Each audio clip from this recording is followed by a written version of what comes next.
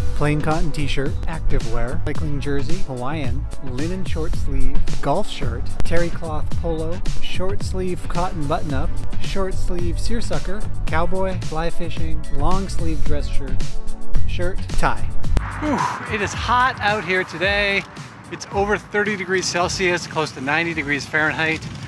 And we have had a lot of days like this summer. It has been a hot, dry summer, made worse, it seems, by wildfire smoke. So I spent the last little while compiling a whole bunch of different types of clothing, different cuts, different materials, different styles, all with the goal of finding out what is the best way to just live your life on a bike in a hot summer day.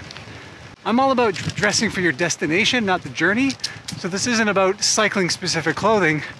It's about regular clothes. This is the stuff you want to wear every day.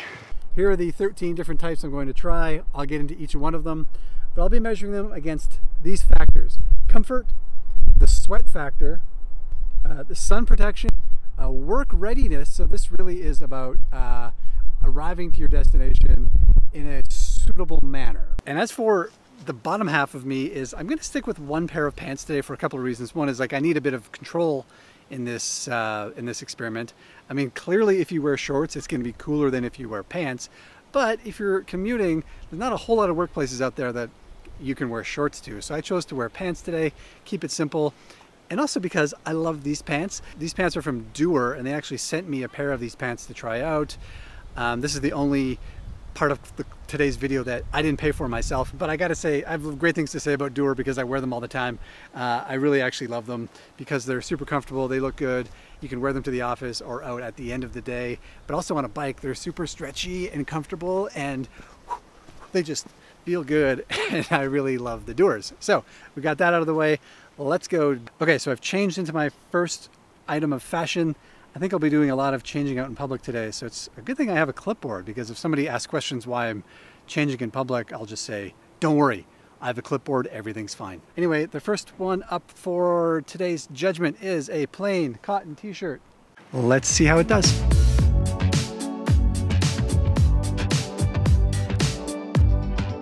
The plain cotton t-shirt, for comfort, I'm gonna score it pretty high because they're comfortable, and also if it's big enough, as I started riding, a little breeze started getting through.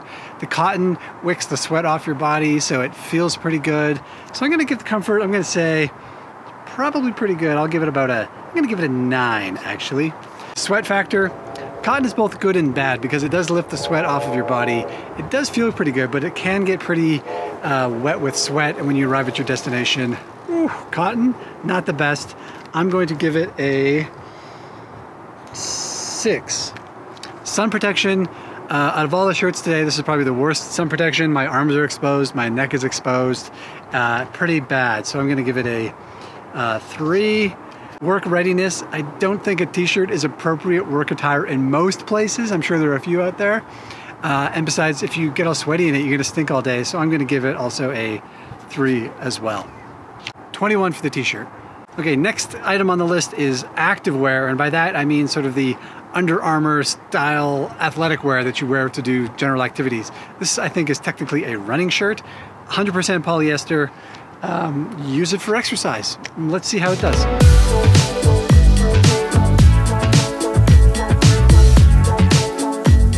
Well, I officially got my first dirty look for changing my shirt in public back there. Anyway, that was activewear, and it made me wonder why activewear exists. I mean, it's polyester, so the fabric is not water soluble, so it doesn't absorb the sweat from your body, it just leaves it on your body. So I'm sweaty and slimy like crazy right now. Why is that good for activewear? I don't understand. Anyway, let's get to the ratings. For comfort, it's like a t-shirt, but I'd say this one was cut a little bit differently. It's specifically for running, I guess, so it just hung on my body a little bit differently. So I'm gonna give that a 7. The sweat factor is terrible. I'm sweating like crazy, so I'm giving that a 3. Sun protection, just like the t-shirt, it's one of the worst. Like, I've got a lot of skin exposed, so that's also a 3. And work readiness, it's even worse than the t-shirt. I'm giving that a 2. Plain cotton tee, 21. Activewear, even worse, 15. I agree, not a great option for urban cycling. Okay, next up is what you could probably call the cousin to the activewear, and that is a cycling jersey. I guess it would be the cousin who likes bikes. Polyester, cut in a different way. It's got a bit more flexibility in the zipper, so you can unzip if you get a bit hot. Pockets in the back, of course, for your food and your water bottle on your long ride. Let's go try it out.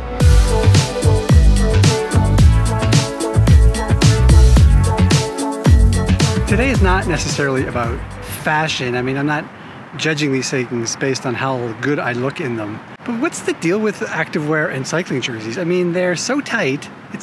Unless you're like a world-class athlete, it's impossible to feel good in them. Don't you think? Weird. Pretty comfortable still. I mean, it's cut for the bike, so when you lean over, it bends in the right places and that sort of thing. So I'll give it the same as the activewear, a 7. Sweat factor, it's total polyester, so I'm still sweating like crazy. I'm giving it a 3. Sun protection, I'm gonna say it's slightly better than the activewear because it does have a bit of a collar on my neck, although not much, so I'll give it a 4 instead of a 3. Work readiness, this is even worse than activewear. If you show up in an Under Armour shirt at work, they'll look at you funny. If you show up in a cycling jersey, they'll look at you funny and call you names, so I'm giving that a 1. 15 actually came out the same as activewear. Cycling jersey, 15. Aloha. Okay, next up is the venerable Hawaiian shirt. I've never owned a Hawaiian shirt. I bought this one this morning for this purpose, and it was non-refundable, so we'll see what happens with it. Hawaiian shirts are interesting because they're a bit looser cut, and they're usually cotton or rayon, I understand, or silk. This is some sort of high-tech plant-based fabric called viscose or something like that. It sounds made up, but anyway, it's similar. It's a nice light fabric. I think it'll breathe a little bit better than polyester, but it still has that sort of same feel for it. So I have no idea. Let's check it out.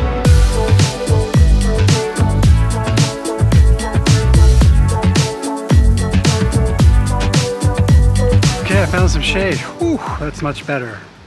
When you're doing this kind of thing, wear a hat.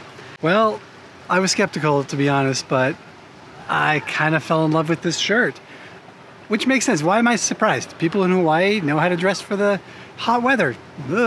Comfort, it feels great. I'm giving it an 8. It's not as clingy and sticky as those athletic shirts, so that's pretty great.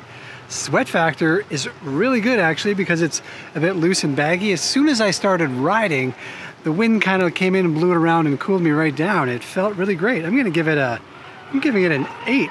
Okay, sun protection. It's got a bit more material. It covers up a bit more skin. There's a collar. The sleeve's a little bit longer. Still not great because I've got bare arms, so I'll give it a 6. Work readiness. Well, I don't know, if you work in IT, you're probably fine. But everywhere else, I'd say it's by far the most acceptable one here, but maybe not the ideal choice, so I'll give it a 7. There we go. For the Hawaiian shirt, it is a 29, the leader so far. Next, we have a linen shirt. Now, linen feels made for hot weather. I mean, really, it's a light fabric, hangs really loose and nice. I know what you're probably thinking, like I just rolled out of bed, but no, I actually ironed this morning, but I did kind of roll it up into my bag to get here. That's why it's so wrinkled, but it's linen. That's what happens. Let's take it for a bike ride.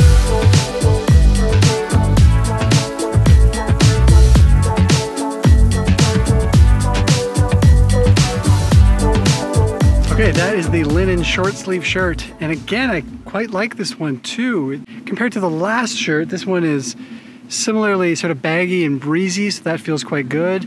It's different in that it's much more absorbent, so I can feel the sweat being lifted off my body, but at the same time, it's also getting dragged down and sweat a bit. It's getting a bit soggy, and I assume it's probably not going to smell that great at the end. Comfort, it's pretty comfortable. It's light, probably not as comfortable as that last one, so I'm going to give it a 7. The sweat factor feels pretty good. I'll give it a 6. Sun protection, basically the same as the last shirt. So that's a 6. And then work readiness. This feels pretty good. I think most workplaces, I mean, it's too bad you can't wear lighter clothes in some workplaces in the summer. It's good for all kinds of reasons, including our comfort. But this one's pretty good. So I'll give it the same as the Hawaiian shirt, probably about a 7. Total is 26 compared to the 29 for the Hawaiian shirt. Do you see that? I saved the tag from this shirt because it says, keeps you cool. Next up on the list is a golf shirt. This is the classic golf shirt with a collar, a couple of buttons. It's polyester blend again, designed to, I guess, swing the golf club. So let's see how it does on a bike.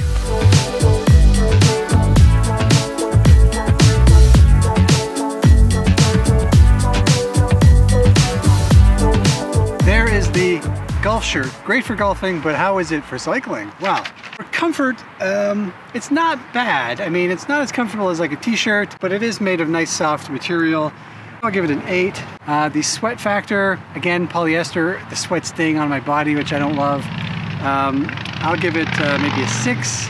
When it comes to sun protection, it's a little bit less sun protection than the bigger, bulkier shirts. There's just more material to them, so I'll give this maybe a 5. Work readiness, I mean, golf shirts kind of became the casual Friday mainstay for a certain generation of dude, didn't it? So pretty good. I'll give it a 7. I'd say it's on par with the last two. So that is a 26. I need to get a new Sharpie. All right, we're staying in the same stylistic genre. What's the word you say in fashion? In the similar style, we have now a polo shirt, very similar to a golf shirt, but this is terry cloth, so the material is quite a bit different than that polyester golf shirt, even if it does have the same kind of cut.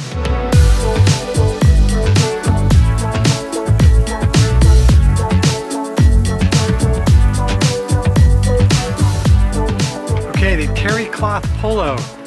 And it made me realize why terry cloth is usually made to make towels and not t-shirts. Comfort. I mean, it's nice and soft, so that's good, but on the downside is once it started to get wet from my own sweat, it just started to hang heavy and I didn't love it. I'm gonna give it a 6. Sweat factor, give it a 6 there as well. Sun protection, it's basically the same as a golf shirt, so we'll stick with the 5. And the work readiness, I'd say it looks a little more professional in an office environment than a golf shirt, so I'll give it an 8. 25 points.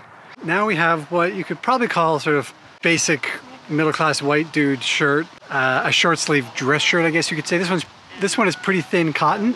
Everyone's got one of these, right? Okay, let's try it out on a bike.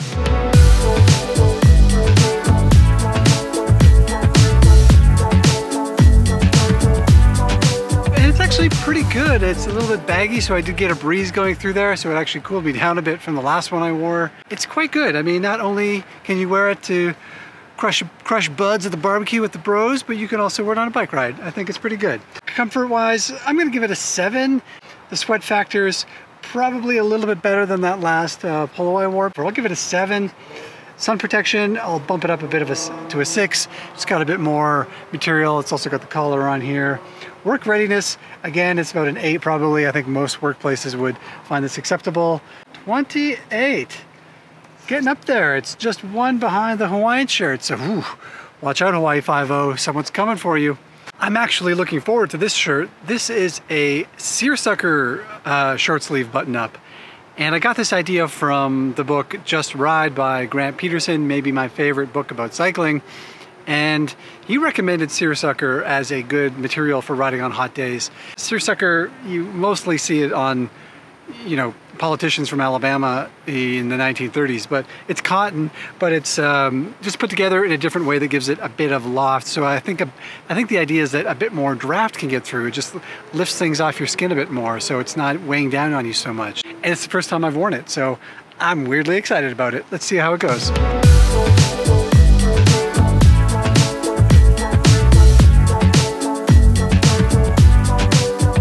So that is seersucker.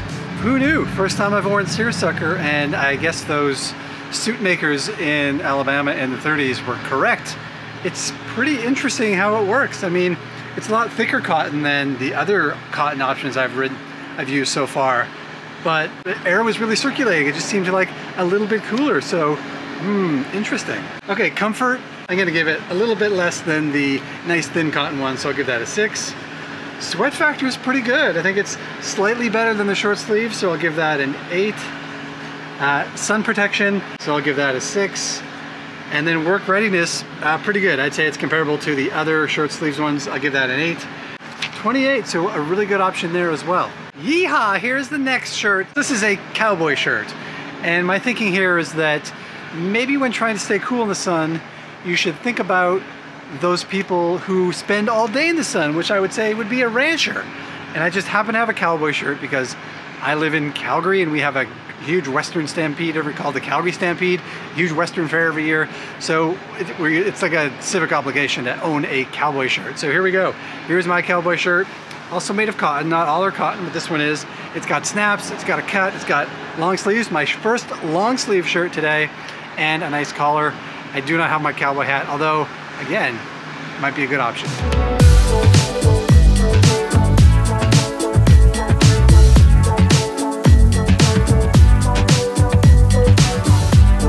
Well, I learned something today. I learned that cowboys know what they're doing. This shirt on the bike was actually pretty good. I mean, the best thing about it, and I don't know why I didn't think of this before, was that I'm just completely covered from the sun. I think that's a great thing. I mean, long sleeves, great. Collar, great. But also this shirt is cut in a good way for the bike. Maybe it's because it's like the same position as on a horse. I don't know. Okay, comfort, cut pretty well. I'm gonna give it one up on the last one, so that's a 7. The sweat factor is pretty good. I'm gonna give that an 8. Oh wait, I'll give sun protection, I'm gonna give an 8 because it's quite good. Sweat factor, I'll give maybe a 7.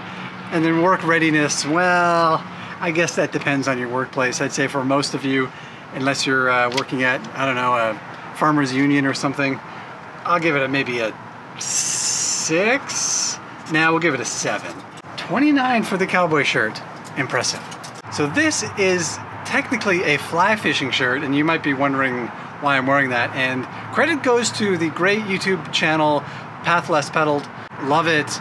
And this was the suggestion I picked up there of a fly fishing shirt as a cycling shirt, and I confess I've actually used this on a bike a few times before, but I wanted to compare it to the other shirts on a level playing field, so let's give it a go.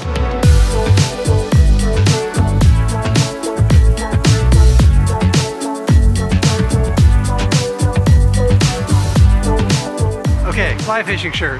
I have a lot to say about this shirt, so bear with me. First of all, it's great for cycling. It's long sleeve with a collar so it keeps the sun off. It's a really light material. It's got vents in the back so air circulation is really good. It's light, it's wicking. It's really good. So Path Less Pedaled, correct again, great option. Downside I've found is that there's not a lot of variety in the colors and it sort of looks like you're going fly fishing. Okay, so for comfort, it's such a nice light material. I'm giving it a good score. I'll give it an 8.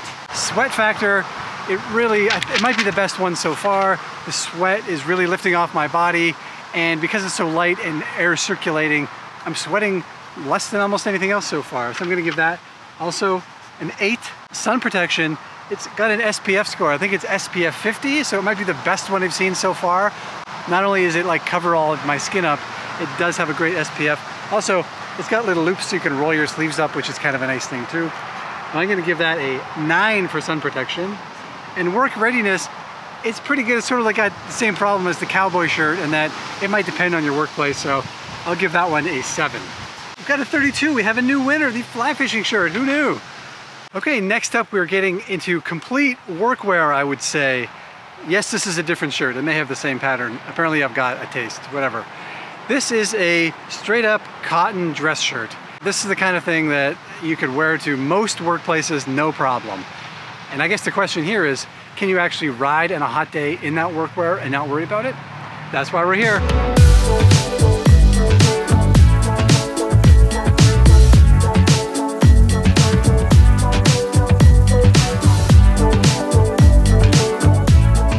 Comfort. It's a nice cotton shirt. Dress shirts are not the most comfortable, of course. It wouldn't, if it was too comfortable, it wouldn't be workwear. So I'll give it maybe a 7. The sweat factor, definitely more sweaty than the fly fishing shirt, but not terrible. I'm gonna give it around maybe a 6. Sun protection is actually quite good. I'm giving that one a 9 as well. And work readiness, I mean, it doesn't get more work ready than this. Well, it does on the next one actually, but pretty close. So I'll give that one a 9 as well. 31. So just 1 point less than the fly fishing shirt. Interesting. How's that look? I don't have a mirror. Next up is the final test, and that is the classic shirt and tie. Maybe you're required to wear a tie to work. Maybe you are a TV private detective, and all you wear is a shirt and a tie. Maybe you also have a jacket or a blazer on top of this. you probably want to take your jacket and blazer off when you're riding to work and put it on when you get there. But I do think this is a valid test.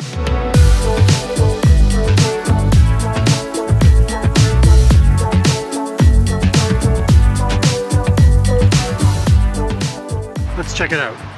Comfort, definitely less comfortable when it's tight around your neck, so I'm gonna give that a 6. The sweat factor, quite similar to a long sleeve dress shirt, of course, but a little more buttoned up, so I did find myself sweating a little bit more, so instead of a 6, I'll give that a 5. Sun protection, great, maybe the best one yet because it's buttoned right up on my neck and my arms. I'll give it a 10, I guess.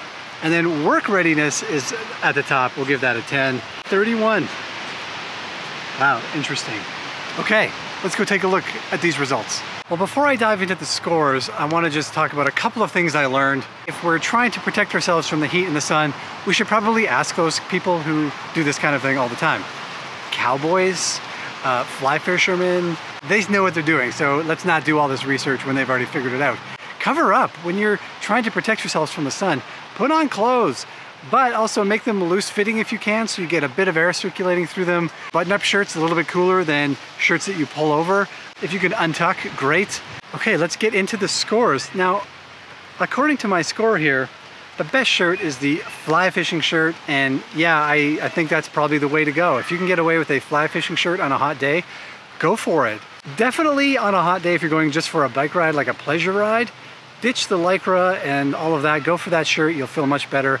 And if you can get away with it in the office, go ahead. Also, the dress shirt and the tie came up higher than I expected, which is interesting, but also it made me think that maybe we, or maybe me, is just putting too much thought into this, you know? The old mantra that I have of dress for your destination and not the journey, maybe we should just do that. I mean, keeping yourself out of the sun is important, but maybe what's more important is just getting to our destination.